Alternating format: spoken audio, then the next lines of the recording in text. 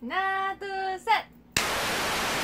Hi guys, it's Anne and welcome back to my channel. So March passed by really slowly. Well, for me, looking back, I think it went by very slowly for me because a lot happened and I tried a lot of products and bought different stuff and I liked some of them and I thought I'd share with you some of my favorites from the products that I tried and I really liked and what worked best for me. So if you want to know my March favorites, then just keep on watching. So this video is another bare-faced video, so please bear with me, and my buns aren't even, so just please bear with me on this one. If I do wear makeup or if I have meetings or a class, I use the Killing Covers Moisture Cushion from Some by Me, and I liked it more than I expected because I just bought this because I wanted to try something new because I ran out of the cushion or the foundation that I was using, so I decided to try it. It has a lot of great reviews. It has mild ingredients, that's why it has a soothing formula, so it soothes the skin as you apply it, and it also has great coverage. The coverage is very buildable. It doesn't cake on my face. I have combination to really oily skin, so I'm very keen on what I put on my face, and this one, it didn't break me out. I don't break out as much, and it feels nice on the skin even with really hot weather here in the Philippines. It's starting to get super warm now outside, so even if I have this on my face, I don't get as oily as some other foundations that I've used in the past. Next is another Korean product, but this one is a skincare. So recently I've been trying to invest more on skincare. I've been trying to take care of my skin more because in the past I just didn't really care and I paid the price for that. So I tried to look for natural products that would benefit my face more, and recently I've been loving Medihill's A.Zero shot, the pink dressing one. I tried the Mario Badescu's pink dressing as well and it worked fine for me, but I found this and I decided to try it, and this one's much more cheaper than the Mario Badescu one because let's be honest, it's really pricey for such a small bottle. So what you do, it has two parts on the dressing. The one at the top is like a transparent one, and then the one at the bottom is the pink dressing. Sometimes I use the pink one even during the day if I know that I'm not going out, but you're supposed to use the clear one during the day and then the pink layer during the night, and it just dries out your pimples fast. If I feel something coming up, I'll immediately put this on, and then the next and the following day it's gone, but it doesn't help with the clearing of the dark mark. It's just very helpful with healing pimples, even cystic acne. It works well on cystic acne as well, so this one really helped me clear out my face somehow. I just knock on wood, every time, is it just me? I mean, I know I'm not alone in this one, but whenever I see that my face is clearing up and whenever I acknowledge that my face is clearing up, it starts to, it's like it's hearing you now. Hey, you thought you're clearing up, you thought wrong. It's like, so I don't want to jinx it or anything, but this has helped me with my acne problems. Another skincare, and also I think they're a Korean brand, correct me if I'm wrong, but I've also been using The Ordinary's niacinamide 10% plus 1% zinc. Niacinamide, or vitamin B3, supposed to reduce the appearance of skin blemishes and congestion on your face, so it clears out or it brightens out your face, and it's supposed to help with the balance of the sebum production on your skin. Although if you use vitamin C on your skin, I do not recommend this because I've read that niacinamide and zinc doesn't work well with vitamin C.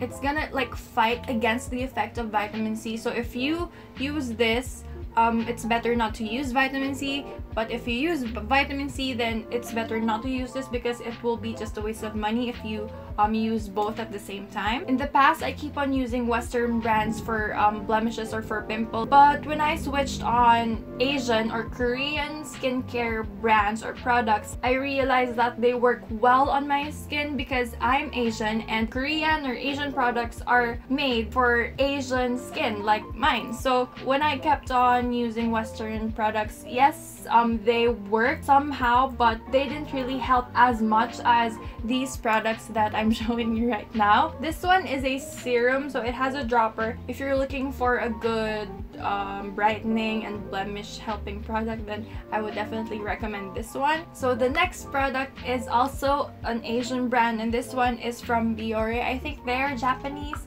and it's their micellar cleansing water in oil, the pink one, the oil control. I think this has two variants. I'm not sure about the other one, but I use this one. So I like it because it's very effective in removing heavy makeups, even waterproof mascaras. It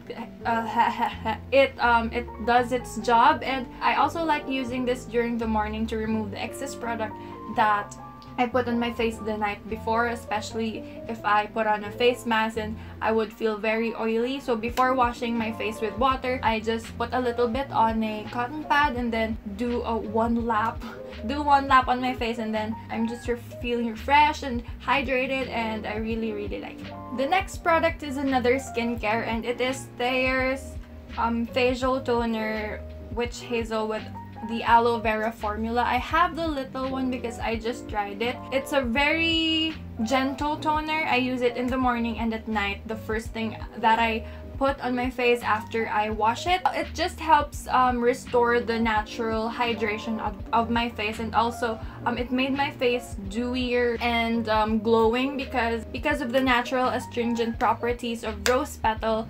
And in tandem with witch hazels, it also helps to tighten the pores. As you know, I'm oily, so I have large pores, and I think it also helps with the dark spots from the blemishes that I have. So I'm definitely going to repurchase it. And if you're looking for a good toner that is cruelty-free, alcohol-free, I think, yes, it's alcohol-free.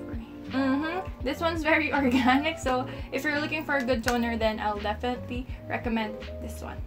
So that's it for the beauty slash makeup slash skincare. Now moving on to TV series.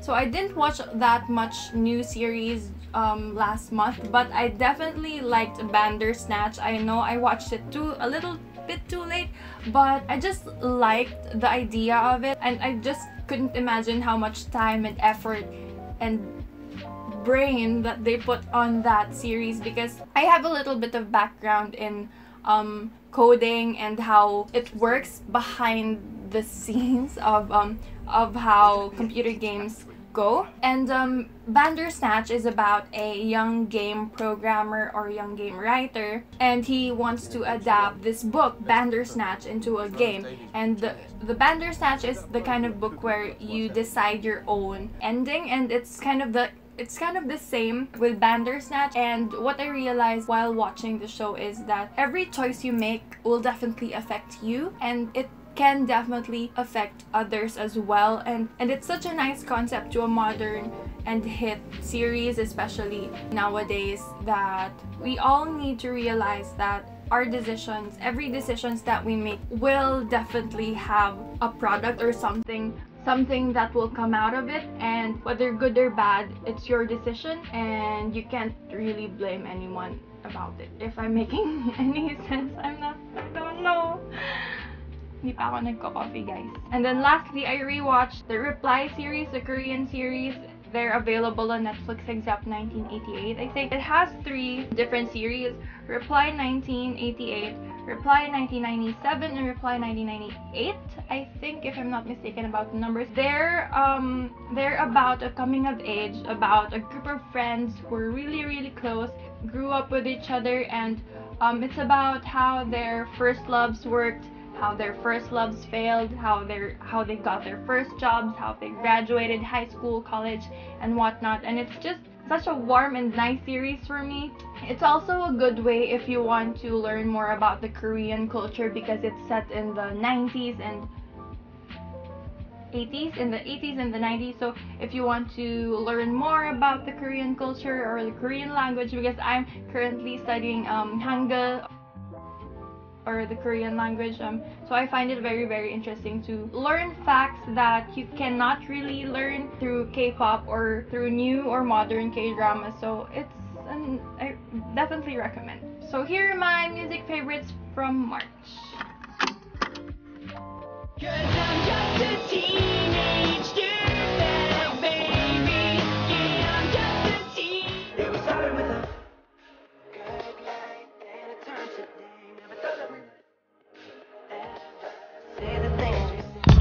나의 향기가 네 몸에 배게 기분 좋은 하루가 될 수 있게 너와 나에게만을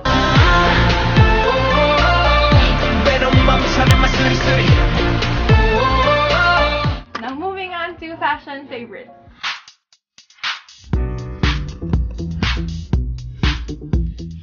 So that is it for my March favorites. I hope you found some of the things I said interesting or somehow useful. And if you have some recommendations, you know, skincare, movie, music, fashion, anything, even video recommendations, tell me in the comments below. And don't forget to subscribe and hit the post notifications if you want to be the first ones to know whenever I upload a new video. And don't forget to thumbs up if you liked it. And yes, thank you guys so much for watching, and I'll see you in another video.